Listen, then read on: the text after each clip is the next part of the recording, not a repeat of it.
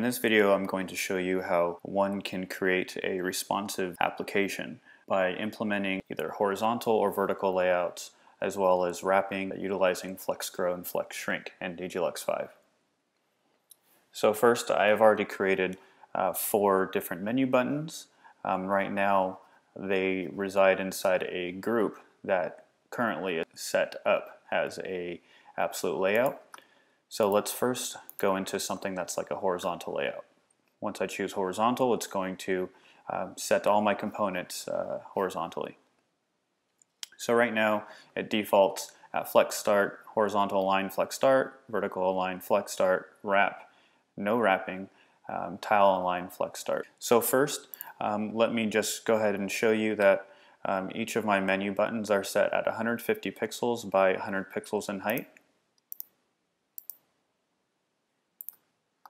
And just simply demonstrating, if we were to have a horizontal layout, basically having our menu bar be at the top of our application, if we were to choose wrap and we shrink the screen size, since this wrapping is enabled, when we do this, all of our menu buttons are going to shift down. Now if wrapping wasn't turned on, there is no wrapping, you'll see that the components don't get shifted down. So what wrapping basically does is it says I don't have enough room to occupy the amount of pixels that it takes for that container to hold all 4 of these menu buttons. So it says I need one to go down to occupy that space.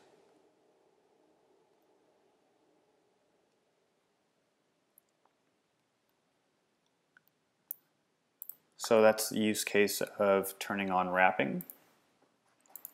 So let's go ahead and not enable wrapping, and instead let's go ahead and say our menu buttons to stay at the top, but we want these menu buttons to shrink, or components. They don't necessarily have to be menu buttons with text. They could be icons, or they can be some kind of graphical animation that's inside. So let's go ahead and just multi-select all of our buttons,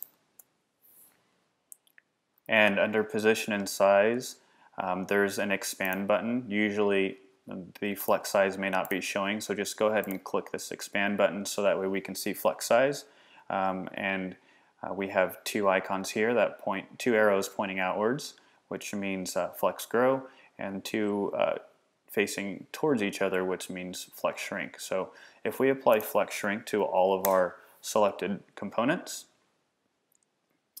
and we resize our screen, you'll see it is going to decrease the size of our components. Now, how do you know what number to apply, what type of flex size, flex grow, flex shrink size you want? Well, it sort of depends on the effect that you want. So, for example, we could say that this application bar, we want it to be a little bit bigger than our other components because it's kind of our main button. So, for this use case, let's go ahead and say this is going to be a little bit bigger anyways by default, and we're going to set about, product, and contact to flex shrink of 2. You'll see that about, product, and contact is going to shrink 2 times more than the application component.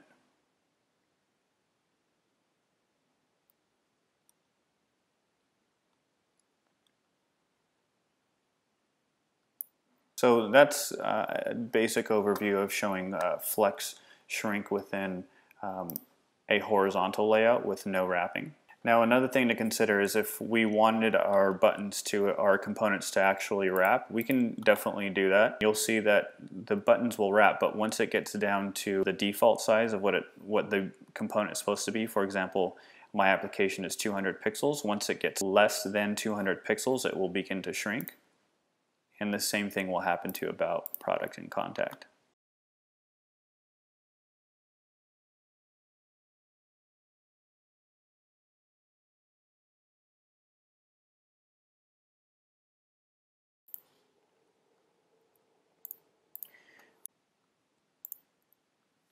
So we can get pretty fancy here with flex grow and flex shrink. Let's go ahead and set our container to a vertical container. And instead of setting our components to pixels, complete pixel size on height and width, we're going to set each of our components in width to 100%.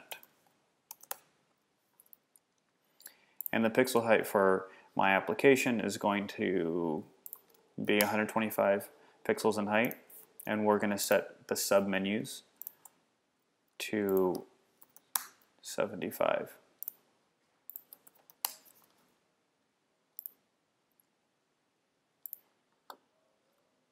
So right now our layout is set to vertical. Let's go ahead and select flex shrink to all of our menu components to 1.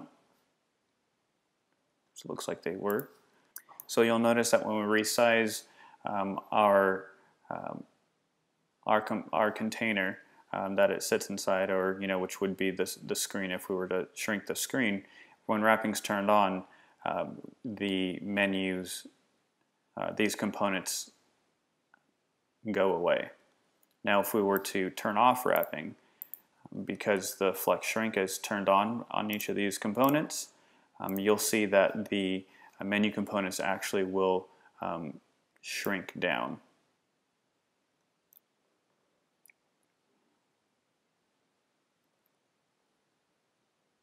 So a fancy use case of flex shrink in a vertical layout would be maybe applying 2 times the amount of flex shrink to these submenus.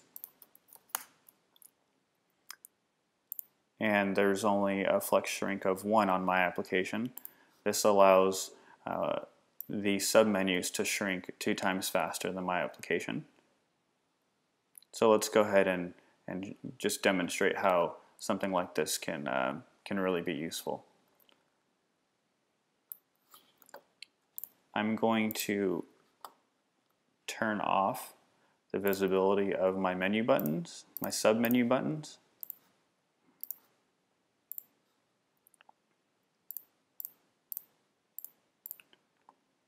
And I'm going to set an action on my application, my application component.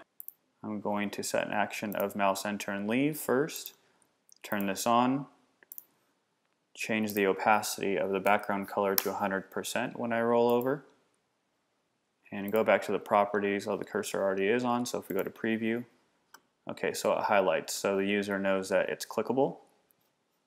Next, let's go ahead and add another action state of clicking on and off, record, and we're going to go to our container and expand this down, and then turn on the visibility of our text.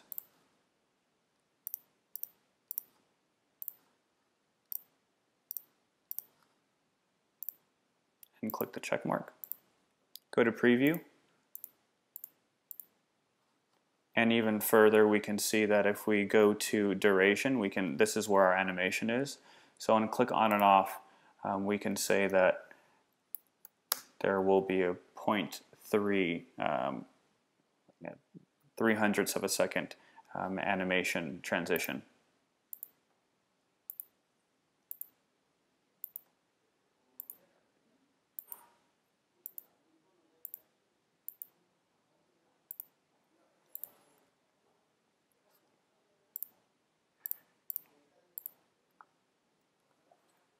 So you can see that there's actually a lot of capability and flexibility using flex grow and flex shrink for anything from like a menu bar to creating a complete responsive layout. So definitely play around with horizontal and vertical layouts, and definitely play around with the wrapping and the flex grow and flex shrink.